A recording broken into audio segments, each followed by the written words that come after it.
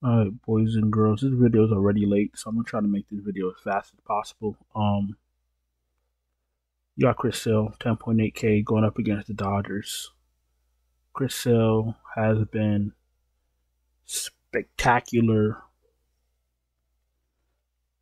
this season. I don't really care about the opponent. It is the Dodgers, yes, but Chris Sale is Chris Sale. High strikeout upside. That's all I really care for. I have been scanning through the pitching, and nothing really stands out to me. So,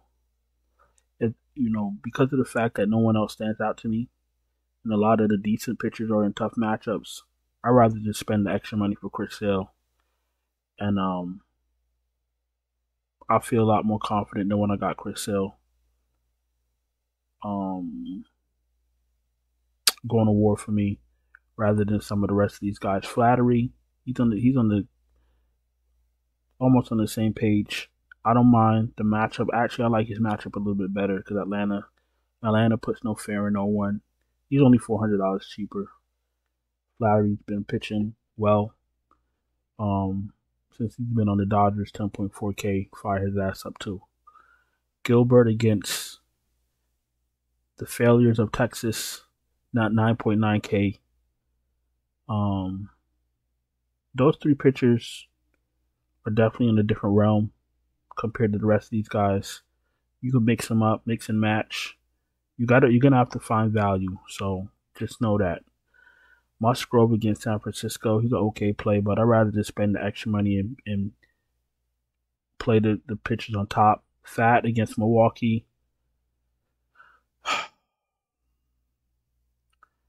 I like playing Milwaukee, but I don't mind Fat on this slate because you're gonna need access to some of these mid-range pitchers, and Milwaukee can be a letdown sometimes. So I don't mind playing Fat.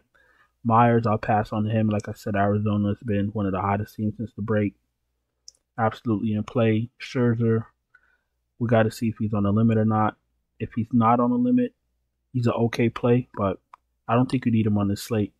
Verlander, no thank you. Give me Ward and Neto, my two boys from the Angels.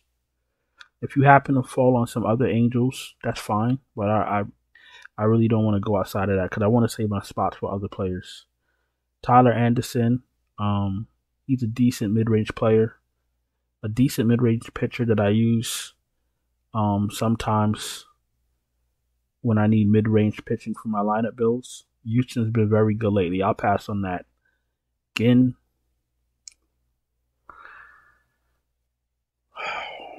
JT Ginn.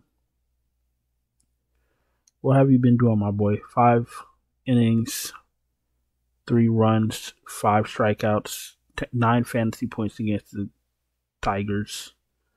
6 innings, 19 fantasy points against Seattle.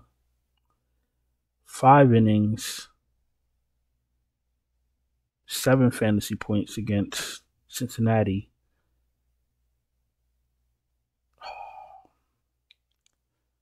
I gotta get this guy off my page. I thought he was doing something. I mean, I knew he wasn't doing anything, but I thought maybe, there was some type of context to why he averages 9.9 fantasy points per game. But the context is that he's trash.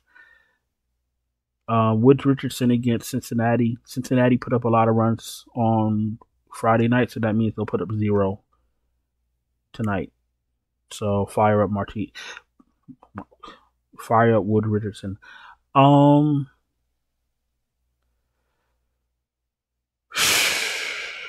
Cincinnati's very frustrated, but I'm gonna go on the side of history. They never do it 2 nights in a row. Give me Wood Richardson. Talon, I don't like his strikeout rate, especially going up against Colorado in Colorado. Give me Colorado bats. Nick Martinez is trash. Give me Minnesota bats. Give me Chicago bats. Give me San Diego bats. Give me Tatis. Give me Arraez. Give me all the Padres we can handle. And obviously, one of the top guys I've been targeting my whole MLB DFS career, Chris Flexen. Mr. Chris Flexing, that is. Give me Butler, Blade, Rooker, and Langlanders against the feeble Chris Flexing. I'm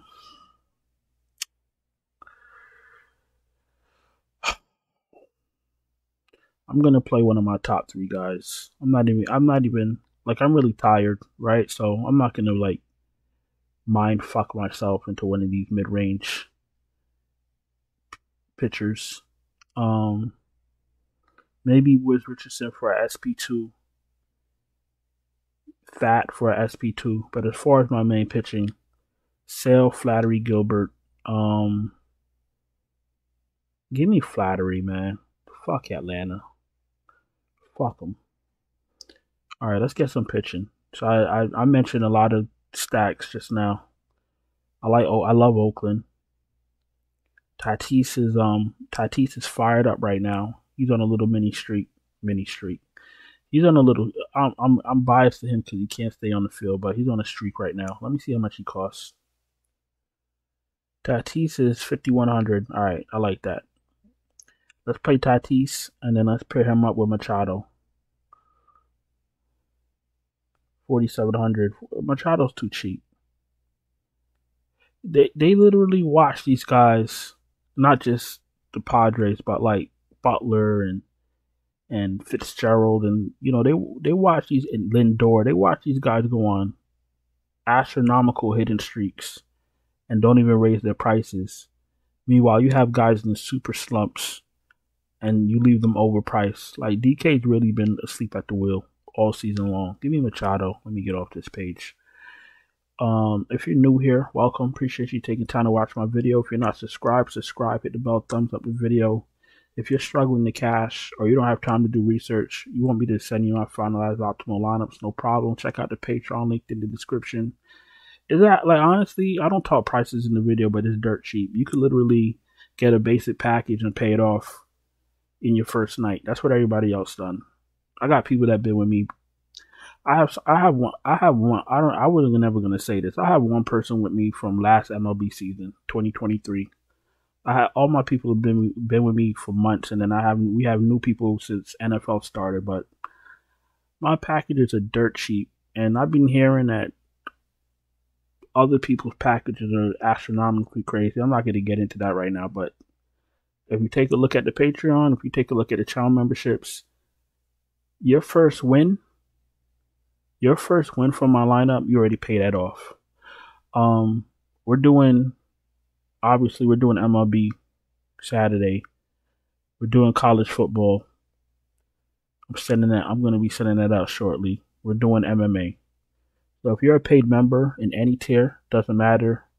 I'll be sending you college football and I'll be sending you MMA on top of all the MLB. Let's go to FanDuel.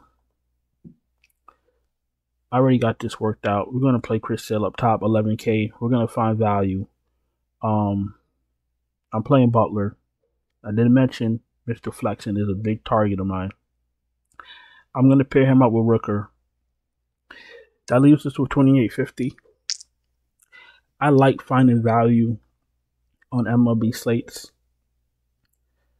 If for some reason you can't make it work with 2850, then I take out Rooker and put Blade. If that doesn't work for you with your lineup build, then you can play Langlanders.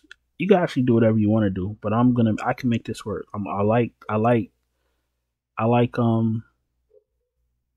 Oakland. I like Chicago. I like pieces of the Angels. I like Colorado. There's a lot of bad pitching, so obviously there's going to be a lot of good value to choose from and a lot of good stacks to play with. You feel me? I'm going to go in and get out of here. I do appreciate y'all taking the time to watch this video. Subscribe, hit the bell, thumbs up the video.